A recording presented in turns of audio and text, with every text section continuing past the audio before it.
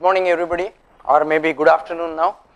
Yeah, actually this is about introduction to heat transfer. We are planning to teach this heat transfer course. Myself Prabhu and this is Professor Arunkumar Sridharan.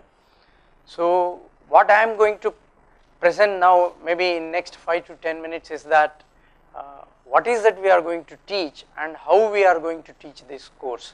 And so you will come to know what is that you can expect through this course. So I have just put in this transparency heat transfer, and these are the course instructors.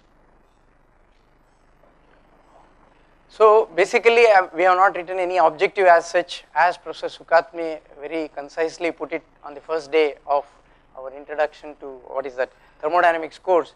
He very rightly said that we would like to teach this basic course, although heat transfer is not so basic as fluid mechanics and thermodynamics, to teach these basics and fundamentals of heat transfer to as many teachers as possible all over the country. That is the basic objective of this course.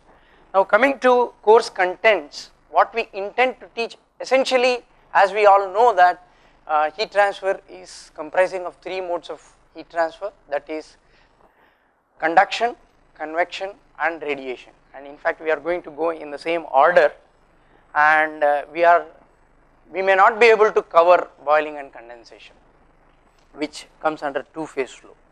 So now this is course contents, that is we will start off with introduction to heat transfer, and in introduction we will definitely cover one-dimensional conduction, heat diffusion equation, and of course the properties like thermophysical properties like thermal conductivity, thermal diffusivity, and the appropriate boundary conditions and the initial conditions required.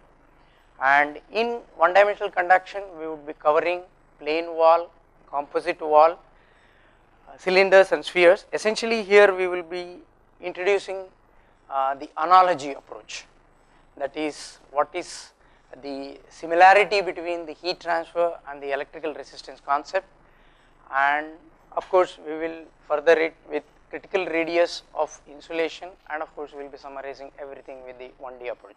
But when I say 1D here, it is steady state, that is things are not changing with time and there is no heat generation as well.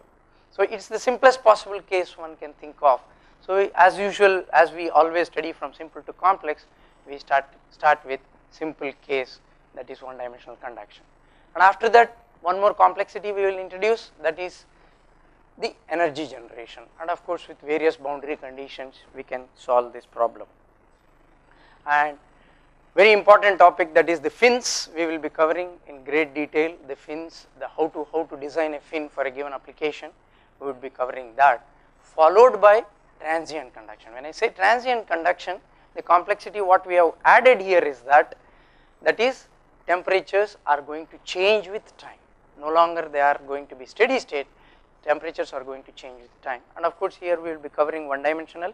Before one-dimensional we will be covering what is called as lumped capacitance, that is temperatures are uniform all over, that is they are not changing with space but they are only changing with time, and we will be covering both with space and time, but in space we will be covering only one-dimensional through Heisler's charts, and of course one important concept, that is semi-infinite medium, also would be covered. This is about overall conduction. Of course we are not going to cover 2-dimensional conduction and numerical methods of solving conduction problem. This will be covered perhaps in CFD course what Professor Puranik and Professor Atul Sharma are going to teach. And of course convection is a very wide mode of heat transfer, but we will be covering essentially here basic mechanisms before going to the mechanisms of the convection. Here for convection, one thing I would like to add is that the fluid mechanics is very important. Fluid mechanics is indispensable. Without fluid mechanics we cannot understand convection. So we will be covering or brushing up the fundamentals of fluid flows like velocity boundary layer, laminar and turbulent flow, and of course momentum transfer, which we would have studied in fluid mechanics.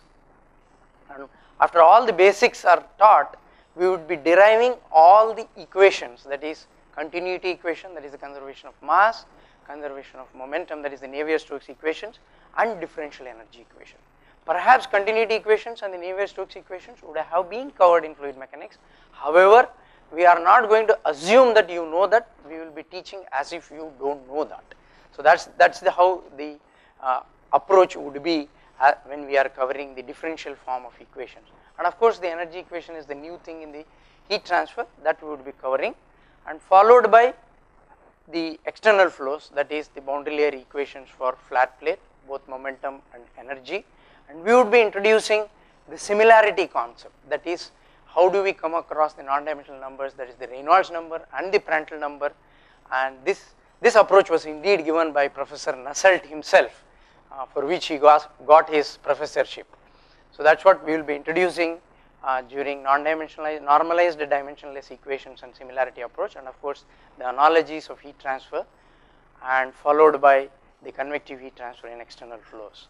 And of course later on we will be covering internal forced convection, where we will be introducing the concept of average and the bulk mean temperature, followed by laminar and turbulent. Of course closed form solutions are possible, or you can derive with pen and paper only for laminar flow. It is not possible for turbulent flow. Turbulent flow, it would be essentially correlation based approach. These correlations have been generated through experiments, and we will be touching upon natural convection in terms of writing the governing equations and getting the non-dimensional number, that is the Grashof number, through these differential equations. That is about convection. Of course canvas can be bigger in convection by including two-phase flow also, but we do not intend to extend the canvas for that. And of course heat exchangers is a very integral part of convection. So we would be covering heat exchangers with the fundamentals of the overall heat transfer coefficient, fouling factor, and there are two approaches which we would be covering here, that is the LMTD approach and the epsilon NTU approach, both for parallel and counterflow.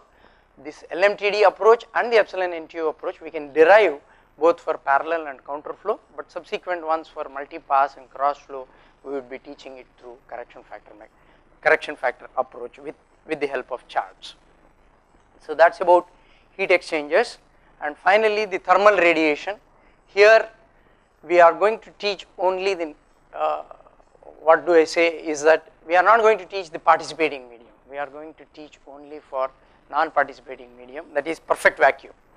So we will be introducing all laws, that is Stefan-Boltzmann law, Planck's law, Wien's displacement law, and basic definitions of intensity, angle, intensity of emitted radiation, incident radiation, various other definitions. Subsequent to that, radiative properties and the radiation heat transfer through view factors. That means if I am just standing in front of a fire, the way I stand in front of the fire will decide how much heat flux will be incident onto me. So that's why view factor becomes important. So that's where we introduce the view factor. Subsequent to that, we introduce the real surfaces, that is the black surfaces and the real surfaces. Black surfaces are all ideal, but real surfaces are going to be diffuse and gray. Subsequent to that, interaction between the two surfaces through this view factor approach. And of course we will go to enclosures and with the introduction of radiation shields and radiation effects. And the textbooks, the course material what we have generated over the years, essentially we have followed greatly Incropra and Dewitt and Changal. Personally I like Changal very much. Why? Because what I call it as armchair reading. You don't have to really focus yourself while reading, you can just read casually, but still you can understand very clearly everything about heat transfer. That is what Professor Changal's approach is. So my take would be Professor Changal's book, but we have followed or taken the material essentially from Incropra and Dewitt and Changal, and other ones we have referred to here and there, that is Professor Sukatme's book, Linhard, which you can download directly from the website which is there here, and Hallman and Bejan. So these are the books which we have followed while we have generated this course material. And coming to course methodology, I don't think we would be able to write the way Professor UNG, Professor Gaitonde and Professor Bhandarkar have been teaching, because essentially there are a lot of derivations in heat transfer. So what we suggest is that we would be going with PowerPoint presentation, but what we can suggest is that whoever is taking this course can take the printout of all the PPT which we can send in advance. you can take the printout and keep it with you while we are deriving it, because every step is there in this PowerPoint presentation. We are not going to assume that from this we are going to get this. No, that's not the thing. Every little step, multiplication of plus, minus, everything is there in our PowerPoint presentation. If you just go through our PowerPoint presentation while it is being presented with your hard copy, I think whatever notes you want to write while we are teaching, you can just write and understand it fast. So, and then after the course is taught, complete course material would be put on the web immediately after the course, and for each topic the tutorial would be taken, and tutorial essentially comprises of problems involving concepts in the class, and we would maybe give maybe around 5 to 10 problems, and whichever are tough, solutions would be given later on, but we would encourage you initially to try it out yourself. And yes, that's what I have written here. Participants are required to solve the tutorials, subsequently these would be discussed. And what is more interesting out of all this at the end is we would be, what Professor Patak has suggested to us, that's why we have included this, that is I think which is important also, is questions generation session. That is how to formulate questions which will invoke thought process for the students rather than simply plug in problems. Usually what we do is Q equal to m dot Cp delta T, I know Q, I know m dot, I know Cp, now I need to compute simply delta T. That's not the kind of the problems we need to generate, but we need to generate some thought provoking questions. That's what would be aimed at in this questions generation session. I think that's what I intended. Maybe Professor Arun can add a little at the end. The slides that have been presented by Professor Prabhu are kind of what we put through for a course on heat transfer that we teach here usually. Primarily we will be following what we have been doing at IIT, but if there is a need for focusing on some topic which you think is little bit more difficult or which needs little bit more time, we would definitely focus on that. It will be more from a point of view of learning rather than what we know we want to teach. That's not the idea. So you can give us feedback at the end of every day that this probably needs a little bit of better explanation, or problems need to be covered a little bit more in depth. Yeah, some kind of okay. So we would like it to be as interactive as possible.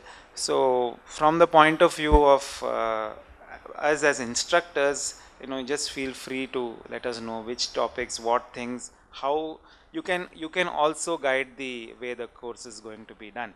And most importantly, we feel these tutorials which we are going to generate, we have generated enough material for over the last couple of years. We are going to generate new material also this year, and good amount of learning happens when you solve the problems. So even though all problems may not be taken up for discussion during the session, we urge the participants to do it in the evening and come back to us with questions.